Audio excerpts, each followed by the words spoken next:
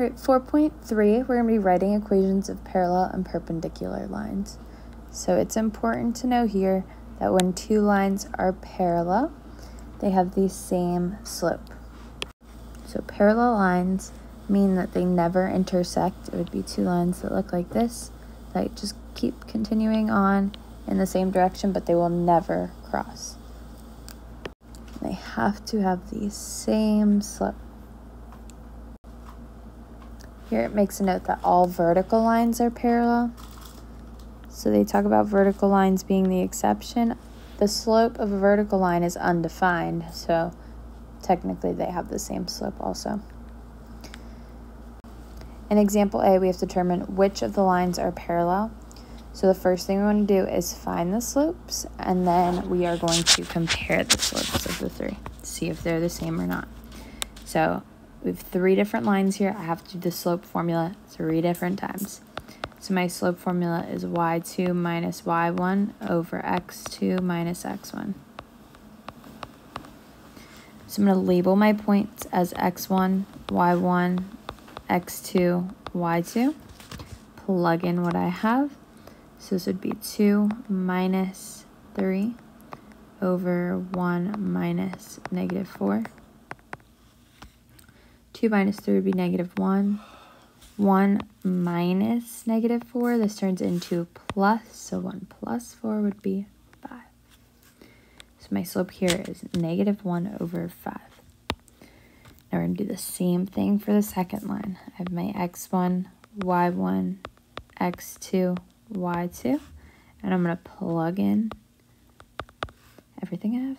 So negative 1 minus 0 over 1 minus negative 3. Negative 1 minus 0 would just be negative 1.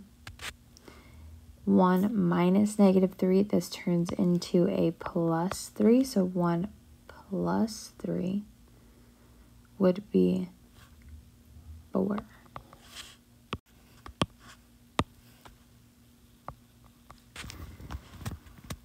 So far, we have negative 1 over 5 and negative 1 over 4. So these are not the same. So these two are not parallel. So they're not the same slope. They are not parallel.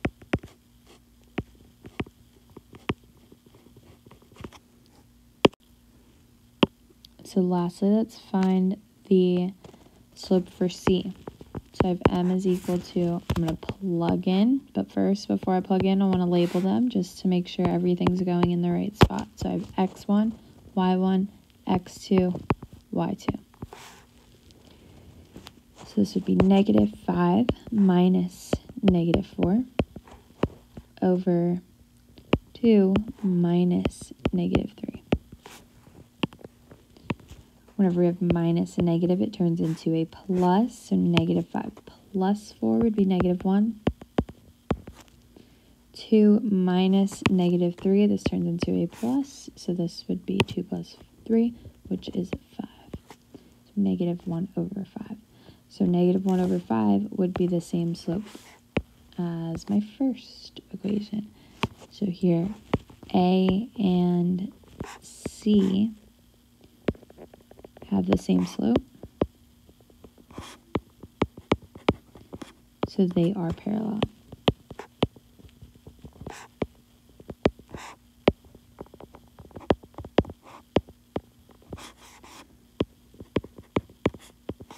But line B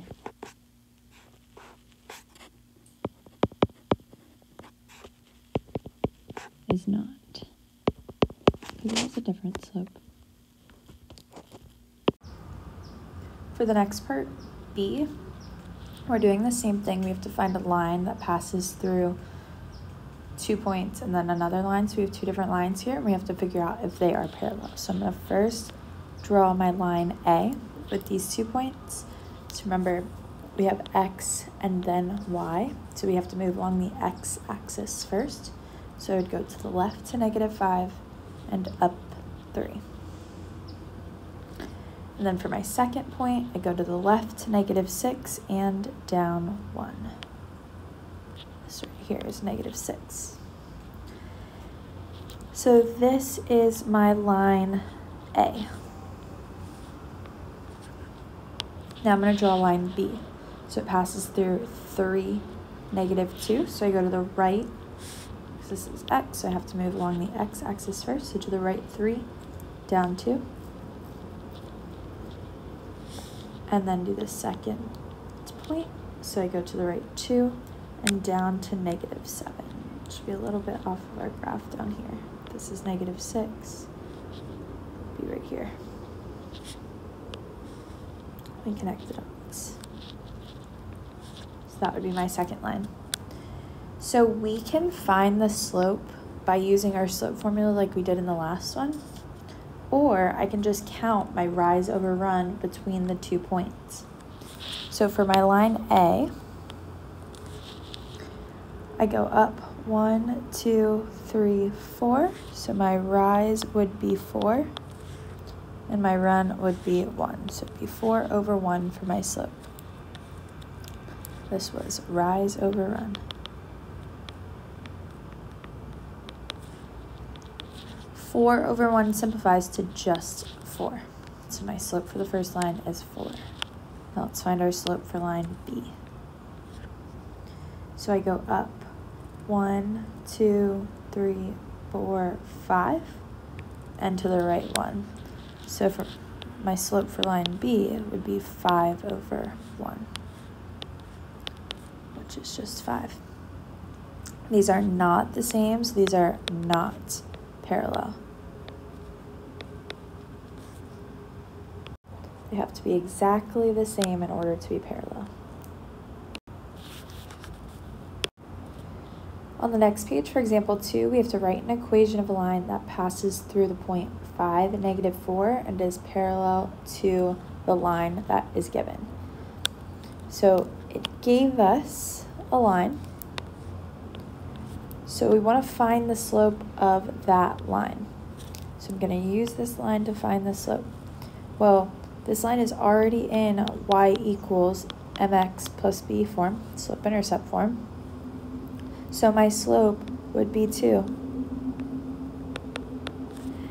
And if my slope is parallel to this line, that means it's going to have the same slope. So my slope of the new line that passes through this point is also going to have the slope of 2. So all we use the equation for, the second equation here that was given, is the slope. We ignore everything else. We're just using the slope. Now we're going to use the point and our slope and put it in point slope form because it gave us a point and the slope. So we plug it into point slope form. So my point slope form was y minus y1 is equal to m times x minus x1. So my point would be my x1 and y1. My slope is my m, and I just plug everything in. So it'll be y minus -4 is equal to 2 times x minus 5. Now you can simplify this a little bit because minus a negative turns into a plus. So it'd be y plus 4 is equal to 2 times x minus 5. And this is our equation of a line. For part B, we're going to write an equation of a line that passes through -4, 2 and is parallel to the line given here. So we're going to use this line to find the slope. Our slope would be what's being multiplied to x. So our slope here is 1/4 because this is in y equals mx plus b form. So the m is 1/4. Now we're going to use our slope and the point that was given and plug it into point slope form. So this is my x1 and y1, and plug it in. So just to rewrite our point slope form up top, I have y minus y1 is equal to m times x minus x1. So y minus 2 is equal to 1/4 times x minus -4. Minus a negative turns into a plus, so this would be y minus 2 is equal to 1/4 times x plus 4. And this is our equation of a line. Now these two questions don't specify what type of equation of a line it wants. It just says an equation of a line. On a test or quiz, it would be specific on what type of equation, either point-slope form or slope-intercept form.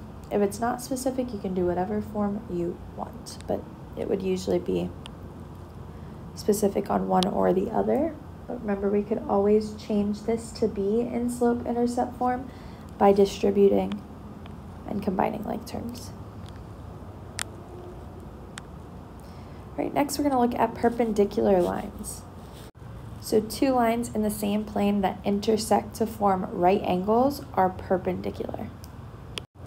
And vertical lines are perpendicular to horizontal lines because they would also form right angles. If I had a vertical line and a horizontal line, they would be perpendicular.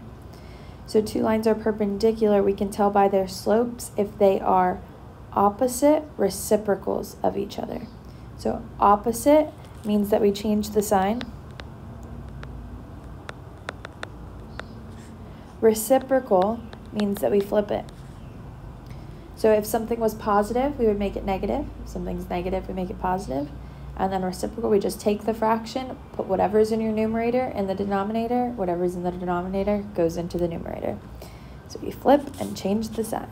So 1 over 4 would become negative 4 over 1, or just negative 4, because we don't need that 1 in the denominator of our fraction. Next, negative 3 over 2 would become positive 2 over 3. Negative 3 doesn't look like a fraction, but we would say that it's negative 3 over 1. And when we flip it, it would become positive 1 over 3.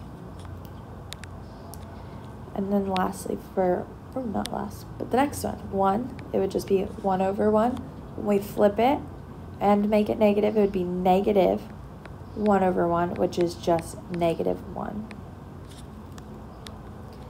And then the last one, we have negative 4, so this would be like negative 4 over 1. When we flip it, we make it positive 1 over 4.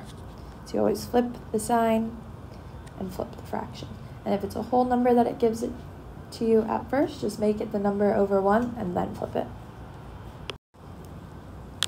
All right, for example 3, we have to determine which of the lines are parallel or perpendicular. So we want to find the slope and compare the slopes. So for line A, my slope, this is in y equals mx plus b form. So my slope would be 4. Just the m, the number that's in front of the x. And the second one, it's not in slope-intercept form, but we can make it into slope-intercept form. So I could move the x over, subtract x on both sides. So this would be 4y is equal to negative x plus 3. Then we can divide everything by 4. So y is equal to negative 1/4 x plus 3/4. So our slope here is negative 1/4.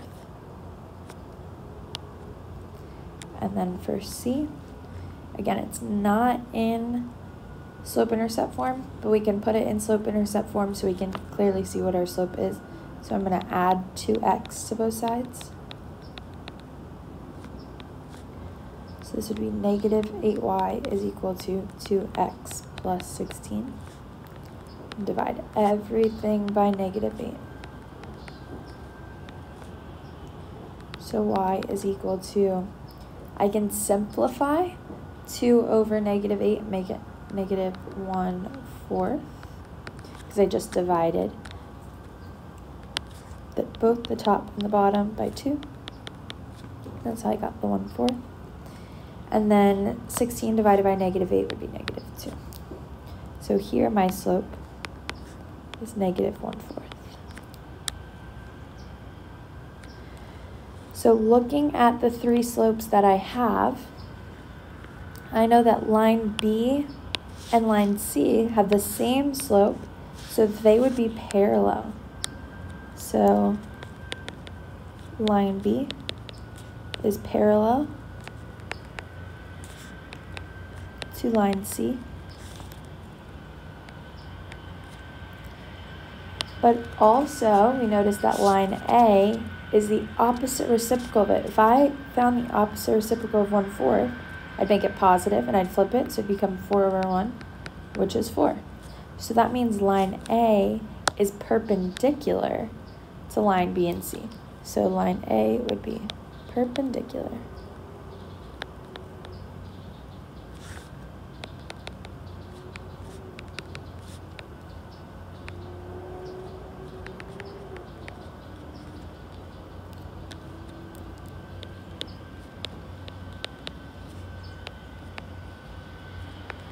So line A is perpendicular to both B and C. All right, let's do the same thing in example B. So it gives me 3 lines. I just have to find the slope of each one, and then we compare them. So line A is not in slope-intercept form, so we can't clearly see what our slope is, but I can make it into slope-intercept form. I'm going to make it into y equals mx plus b. So I just have to get that y all by itself, move everything else to the other side. So we move it by doing the opposite, so I'm going to subtract 2x on both sides. So now I have 6y is equal to negative 2x minus 3. And then since 6 is being multiplied to y, I do the opposite and divide everything by 6.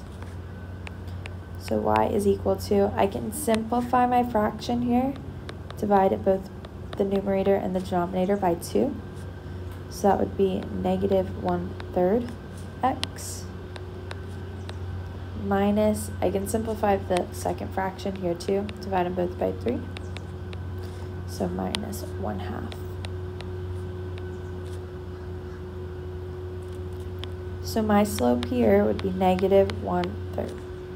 The y-intercept doesn't matter. Doesn't matter what the second number is, we're just looking at the slope. So let's do the same thing for B. It's already in slope-intercept form. Perfect. So I'm gonna just circle my slope. My slope here would be 3. For the third one, I have to get it into slope-intercept form. So I'm gonna subtract 18 on both sides because we want that y to be all by itself. So negative 6y is equal to 9 minus 18 would be negative 9. And then divide everything by negative 6. So y is equal to, I can simplify this fraction, divide the top and the bottom by negative 3. So I'd make this 3/2.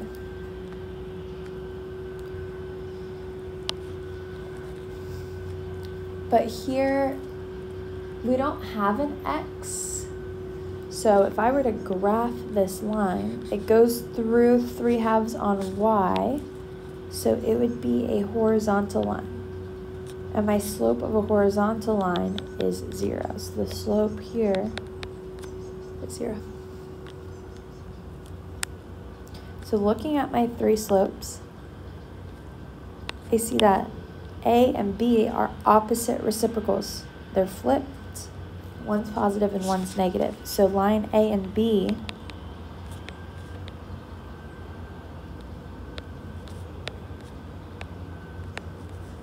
are perpendicular.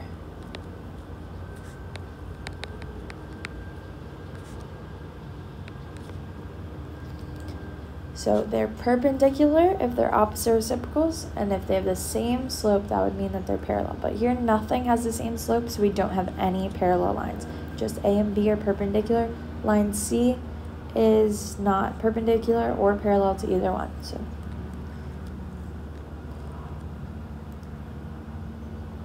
for example 4, we have to write an equation of a line that passes through negative 3, 1, and is perpendicular to the line that's given. So first thing we want to do is find the slope of this line. So my slope here is 1/2. because this is written in y equals mx plus b form. So my n would be that 1/2. So if the line is perpendicular to this one, my slope is going to be the opposite reciprocal of it. So I'm just going to say m with the little perpendicular symbol there. So it's just saying the perpendicular slope. I have to flip it and change the sign. So instead of positive, it's now negative. And instead of 1/2, it would be 2/1, which is just -2. So the slope that I care about now is -2. We are not using this one anymore. We only use that to find our new slope because our line is perpendicular to this one. So it's the opposite reciprocal. So now I'm going to use point slope form, use my point and my slope. So if x1 and y1, my point slope form is y minus y1 is equal to m times x minus x1. I have to plug everything in.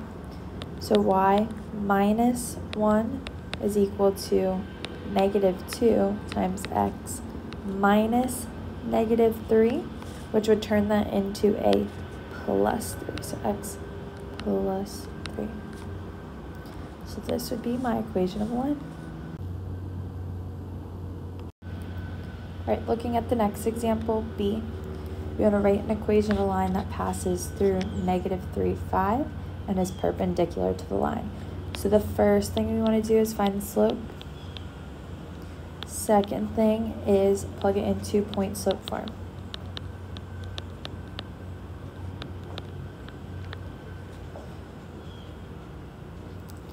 So to find the slope, we use the equation that's given. So my slope here would just be -3. Now this is my slope of the equation, but I'm trying to find something that's perpendicular to it. So to find my perpendicular slope, I want to take the opposite reciprocal. So this would be -3/1. So I would have to flip it and change the sign. So it would become positive 1/3. So the slope that I'm looking at is positive 1/3.